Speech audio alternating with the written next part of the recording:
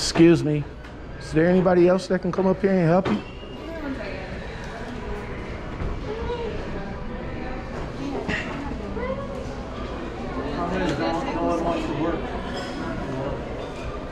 It's crazy, right? Yeah. Everybody's looking for jobs. There is now hiring. Yeah. Everybody wants to work. They're going to have to. That high dollar unemployment's going to run out pretty quick. Oh yeah, they're still getting that. Yeah. And they're not coming back yet. They still taking advantage of that stimulus. Yeah. They're going to be all in for a shop when they don't get it in. Where's my check? Now you're going to have to get back to work. Yep, they still taking advantage of that stimulus joint.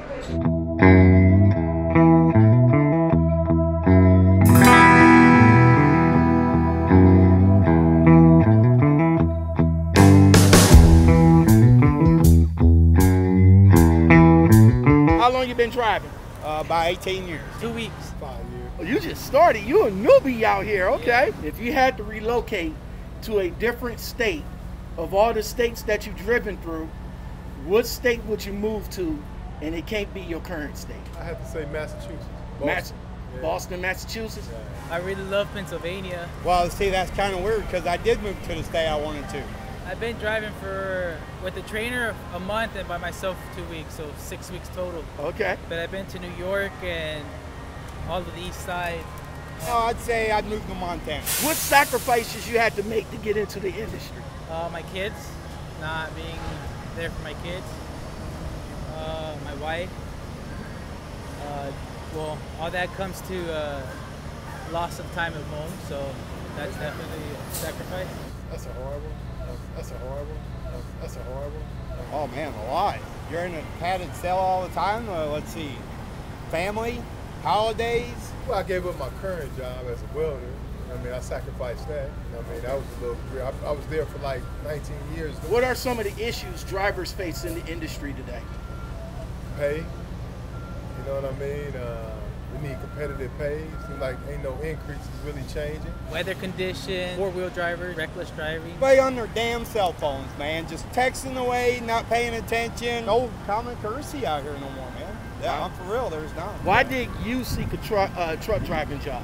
Oh, I got tricked into it. The money definitely. Dude's like, hey man, I'll teach you how to drive. I'll show you the U.S. And well, hell, only thing I seen is median and highway median and another highway. I got tricked, didn't I? That I make good money, so I can't complain. It was a dream since I was a kid from Mexico. Long short story, I went down to the EDD. And the lady came up to me. Was like, hey, we offering classes, and then I took up the Class A classes. Yeah, so I took advantage of that. What motivates you in trucking? The money I got. That and the freedom. Get to go everywhere, see everything. Better life for my family. Yes, I can say the pay. I like traveling. What frustrates you? I think it's causing more accidents, make people fall asleep doing 64, 65 miles an hour. People on the road. Some of the things they do, I just don't understand it. From 1 to 10, describe your dispatcher.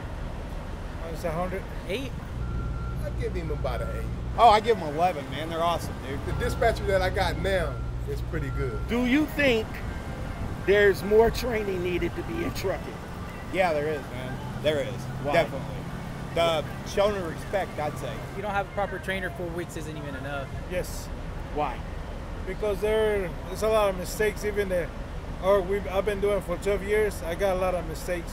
Every day I learn. Those who have the most experience, they can't get too comfortable. Because see, you can find some people that have been out here a long time, they get real comfortable. Driver-facing cameras, a deal breaker?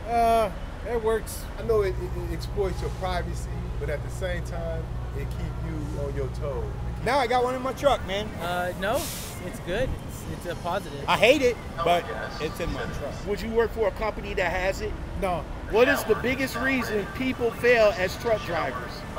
The lifestyle. It's hard to tell. Sometimes it's a pre-trip inspection in the truck herself, or sometimes the health condition herself, and sometimes go on the easy path. Driver what? I see a lot of people failing just drug use, alcohol, marijuana, cocaine. You know something about cocaine?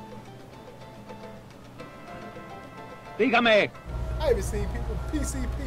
They can't handle being alone or away from their family or just being gone for long periods of time. On the real, man. I was like, no, they ain't doing no PCP out here. Why does trucking companies say they treat you like family? Some they don't treat you like a number. Some they treat you like a human being and as a driver, not just a truck number. Just to get you there. We are a family. We all look. You don't see nobody. The only trucks when you park and go home is like, that's all you see. Your partners. It's like family. It's all you see till you get home. They want you to believe that narrative that just because it's a trucking, that a person that who was in previously trucking on this company, that you're gonna get treated fairly. And sometimes that's not the case, but that's why they say that. What has trucking done for you? Offer me a better life, man. It's been done a lot of well, good living to my family, and meet a lot of new people every day. Got to see a lot of states in just a few short amount of time, and money rolling in. Oh, it's done a lot for me, man. It really has.